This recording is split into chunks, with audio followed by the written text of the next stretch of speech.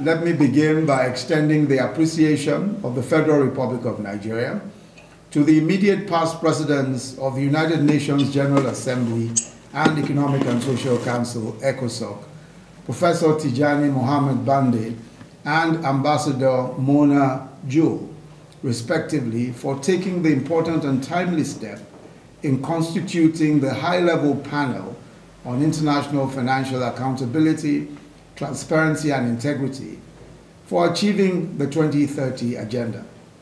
Let me also appreciate the co-chairs for their continuing transparent engagement with member states in the course of their assignment.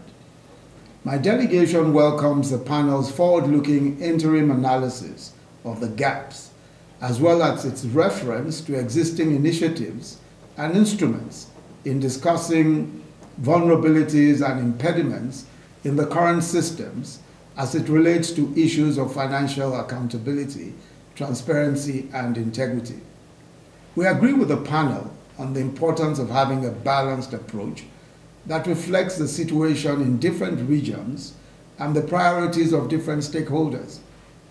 It is a fact that the impact of the COVID-19 pandemic has disproportionately affected the resource base of most developing countries and narrowed their chances of achieving the 2030 agenda. I believe that for the global aspiration to recover better from the impact of the pandemic to yield any inclusive result, we must comprehensively address existing structures that make it impossible for countries to generate and retain a sizable chunk of their resources. Addressing illicit financial flows, restructuring the global tax system, and repatriating assets of illicit origin would promote equity, help in achieving economic growth, and accelerate the implementation of the SDGs in this decade of action. Distinguished co-chairs, the success of the FACTI panel's final report will be measured by the clarity of its recommendations in support of global governance reforms.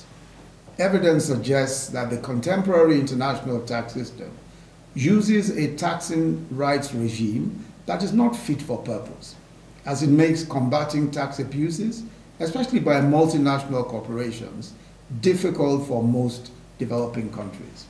It is my hope that the final report of the FACTI panel would introduce proposals that will lead us towards a fairer international tax regime. I also hope that the report would contain proposals that would address the continuing advocacy for country-by-country reporting, open disclosure, and automatic exchange of information on beneficial ownership, as well as eliminate financial secrecy jurisdictions and tax havens that facilitate base erosion and profit shifting. Profit shifting, harmful tax competition, the so-called race to the bottom, and the taxation of the digital economy should also receive some attention and focus in the report of the panel. Furthermore, the current international mechanisms for asset recovery are not good enough, as they can be seen in the amounts lost to illicit financial flows and the length of time taken before the repatriation of just a small fraction is made. The FACTI panel report can play an important role in bridging the expectations of source and destination countries, as well as in harmonizing the process of assets recovery and return. It is in this connection that I am convinced that the emphasis of the Common African Position on Asset Recovery, CAPA, on mechanisms for the 1. Detection and identification of assets of illicit origin, 2. Recovery and return of such assets, 3. Management of such assets, 4. Cooperation and partnership, and 5. Cross-cutting issues, is a good model to explore.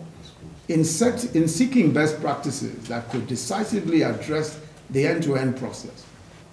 Given the technicalities associated with issues of financial accountability, transparency, and integrity, it's equally important that the FACTI panel makes concrete recommendations to address the capacity challenges of developing countries. It's also important that the FACTI panel consider the best way to mobilize all relevant stakeholders and strengthen international cooperation in the global effort to curtail the menace of illicit financial flows. Distinguished co-chairs, given that illicit financial flows constitute a problem, that must be addressed internationally, the FACTI panel's report should assess how effectively we are meeting our commitments to combating the scourge and strengthening cooperation in dispute settlement and peer learning, particularly in assets recovery and return.